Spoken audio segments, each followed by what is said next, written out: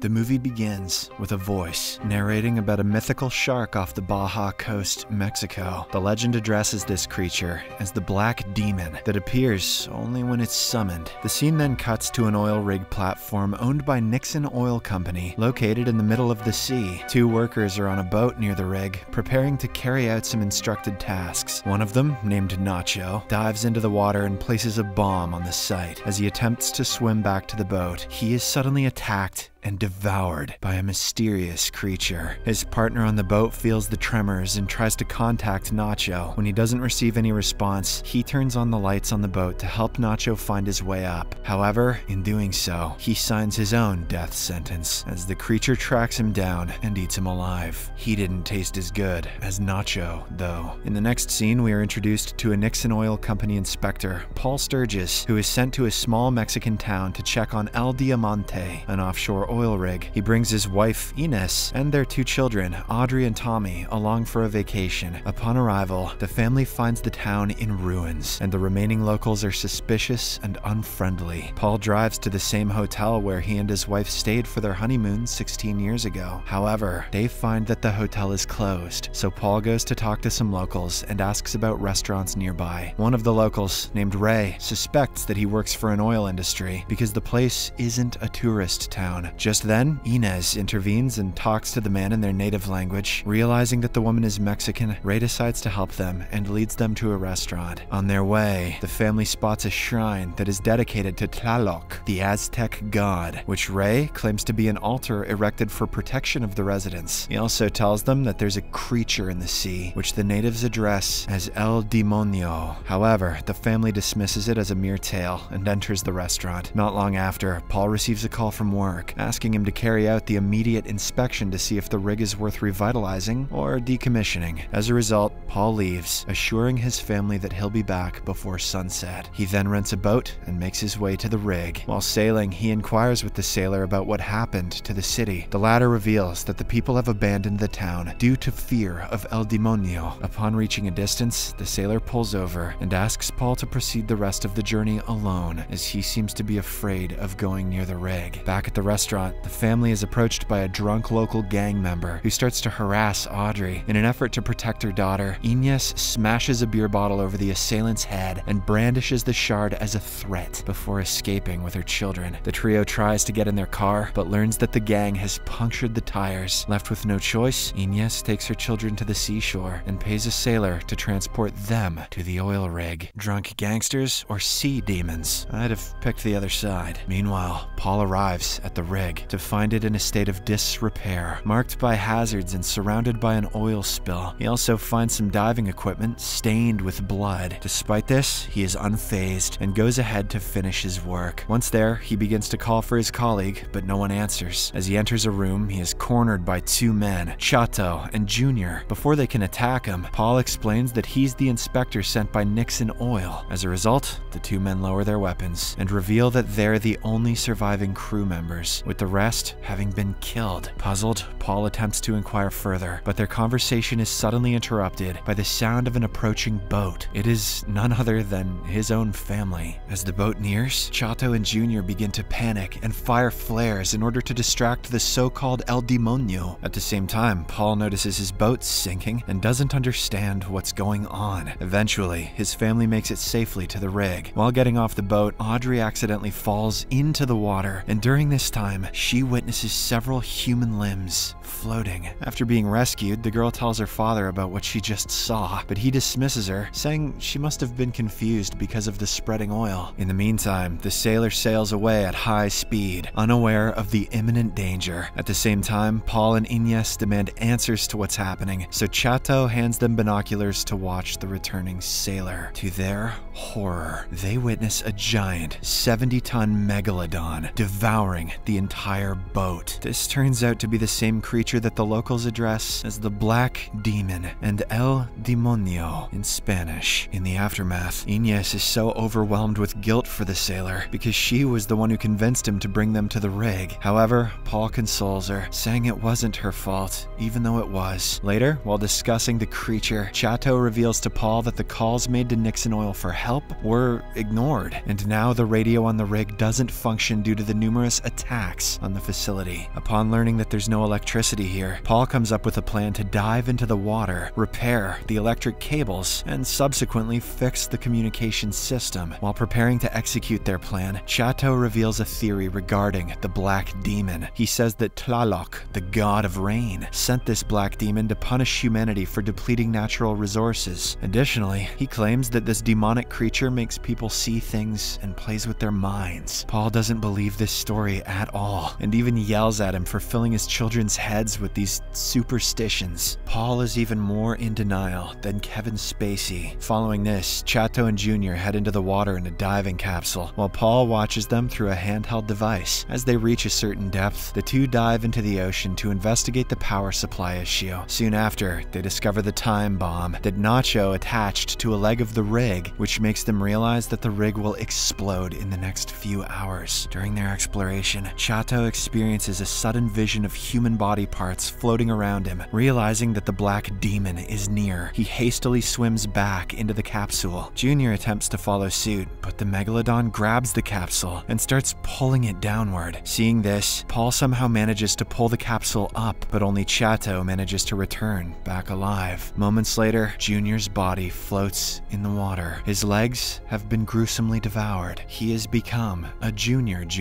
Audrey witnesses this from the window, which freaks her out. However, she tries to remain calm in front of her little brother. After losing a member of his group, Paul realizes the gravity of the situation. Seeing Inés crying, he tries to console her, assuring that he'll do anything to save his family from that demon. Paul then goes to Chateau and expresses his apology for his loss. While they are talking, he notices some ships, so he quickly grabs a flare gun and fires it to catch their attention. But before he wastes the second shot, Chateau seizes the gun from his hand and claims that there is no ship. He reminds him that El Demonio makes them see things and messes with their minds. Hell, not 10 minutes ago, he thought Paul was fucking Elmo. However, Paul dismisses the existence of Tlaloc as a mere superstition. This infuriates Chateau, who then punches him in the face. Before they can get into a brawl though, Inés steps in and separates them. Later on, Paul comes up with a new idea to regenerate the electricity. For this, he goes looking for waterways to reroute the cooling system. Despite their earlier disagreement, Chateau tries to be friendly with Paul and joins him for assistance. Meanwhile, Inés begins scavenging the rig in hopes of finding something useful. During this, she discovers several safety reports that reveal numerous ignored warnings. She further finds out that Paul signed the documents approving the rig's revitalization, despite being aware of these dangerous conditions. At the same time, Tommy goes to the edge of the rig to play when the Black Demon suddenly launches its attack. This causes the little boy to fall into the water, and he lets out a loud scream. Oh my, oh!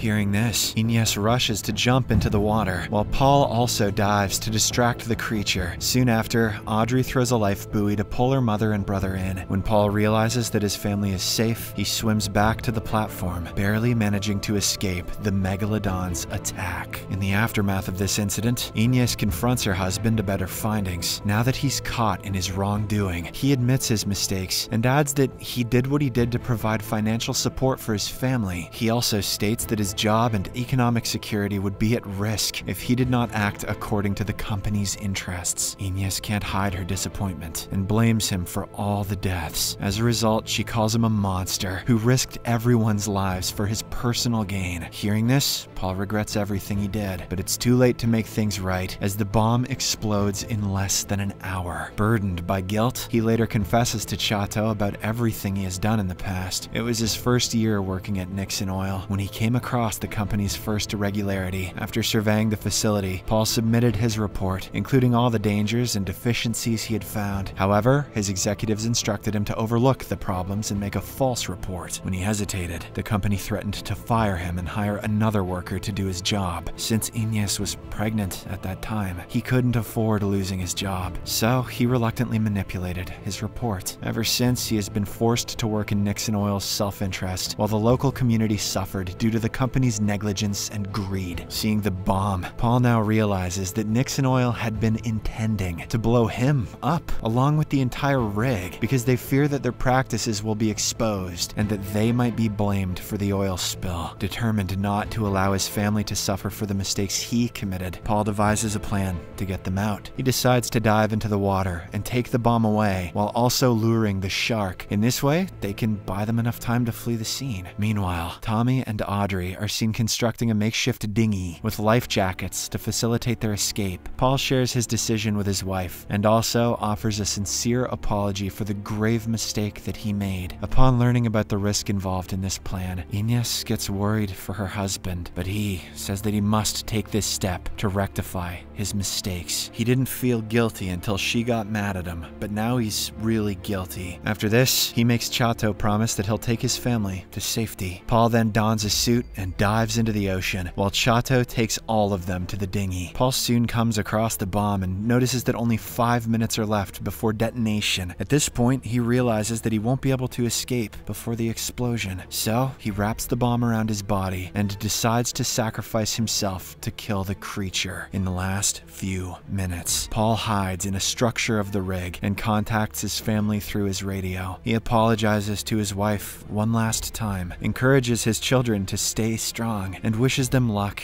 in their future. Paul also apologizes to Chato for the harm he caused to his townspeople. In addition, he tells him that he has left some documents in his bag so that he can hold Nixon Oil accountable, even though that'll probably bankrupt his family or something. After bidding his final goodbyes to everyone, Paul swims out and lets the megalodon devour him. Moments later, the bomb detonates, ultimately killing the black demon and causing the rig to collapse. The family, witnessing the explosion from a distance, is devastated, but Inés still tries to stay strong in front of her children. As they sail away, they are eventually rescued by a fishing boat. The movie ends as a rainstorm begins, symbolizing the potential forgiveness of mankind by the god of rain.